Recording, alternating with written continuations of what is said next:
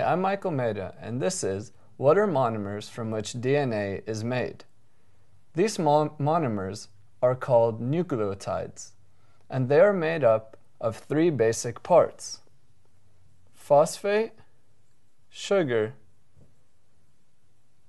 and a base.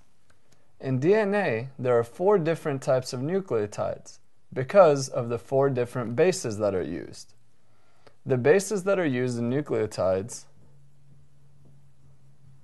consist of the following: thymine, T, adenine, A, guanine,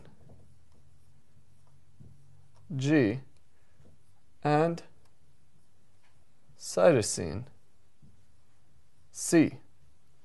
So depending on which one of these 4 bases is connected to the phosphate sugar makes up a nucleotide.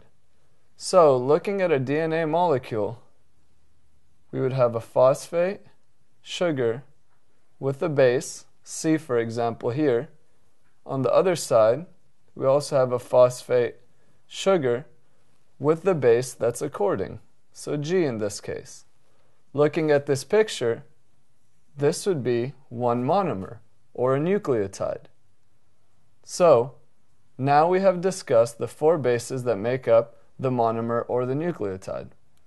I'm Michael Maidaa, and this has been What Monomers Make Up DNA.